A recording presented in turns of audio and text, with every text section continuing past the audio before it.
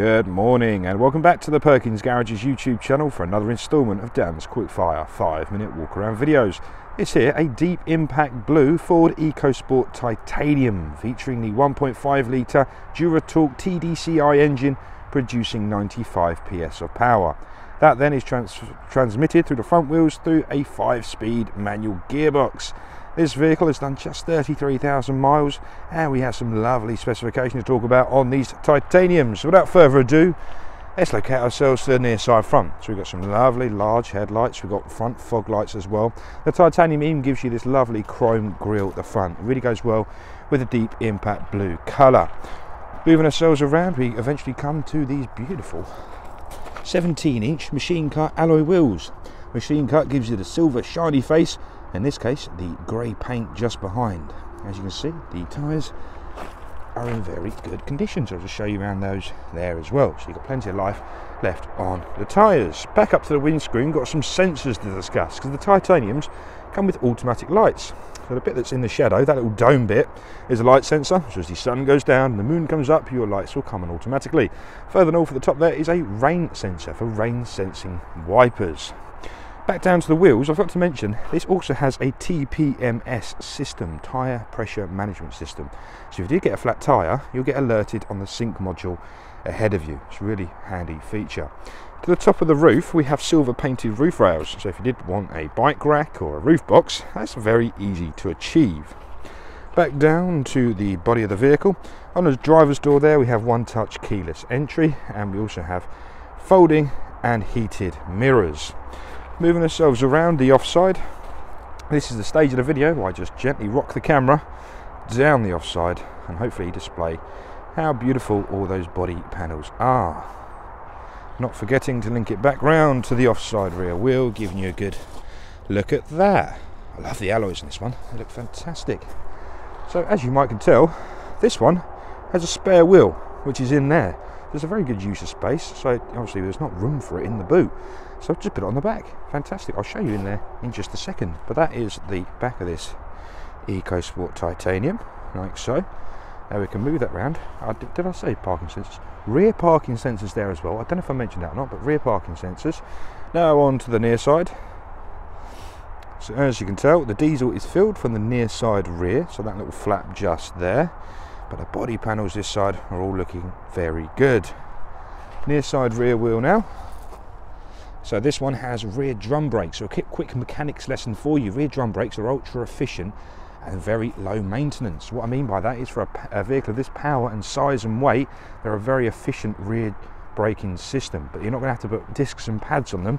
They self-adjust inside, and the shoes inside the drums last for a very long time, so very cost effective braking system. But you do have discs and pads at the front there as well, so you do have a large amount of stopping power at the front. There's down the tyre of the near side front as well, which is just great. Plenty of life on all four tyres. Right, so that's the exterior walk around. Let's have a look inside. So you can click on the button underneath the handle here and open the horizontally opening door, like so. It's a bit different to your regular vehicle, but a very nice design nevertheless. That there is the tools and jacks under there needed to change that spare wheel, so it's all tucked away nicely. But you still have a very tall, large volume boot space. I reckon you'll get a couple of suitcases standing upright in there, no problem. And as, again, it's so tall, you can stack them upwards as well. So yeah, it's a very nice sized boot. Into the rear of this EcoSport, it's the offside rear door. Just show you around the door cards. Hardware in plastic, so if you did have children in the back here, it'd be very easy to wipe clean, keep all the sticky fingers away. Soft touch synthetic leather armrest. We have all four electric windows, so there's the first switch on the offside rear door card. Showing you the interior, it's a part leather, part cloth interior, and on the titaniums you get this lovely silver stitching all the way around. If you did carry those smaller humans of the world, you're going to need ISO fixing.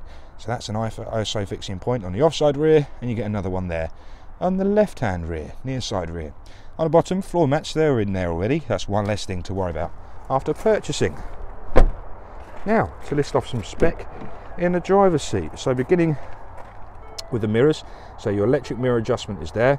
I think I said they're folding at the start of the video. Apologies, I just meant they're electrically adjustable. They're not folding mirrors, just thought I'd clarify that. We have 4 electric windows and your rear child locking found there as well.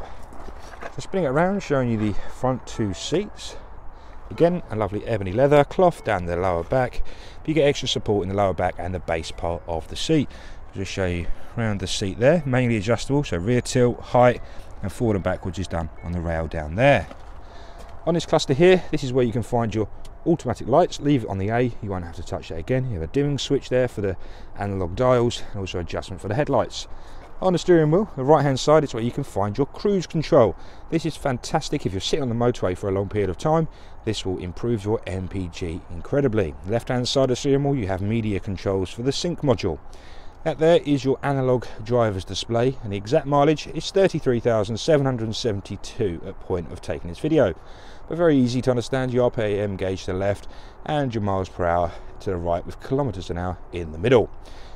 So just quickly whiz through this bit as well. You have an old school clicky handbrake, 12-volt socket, an aux in, a USB in as well.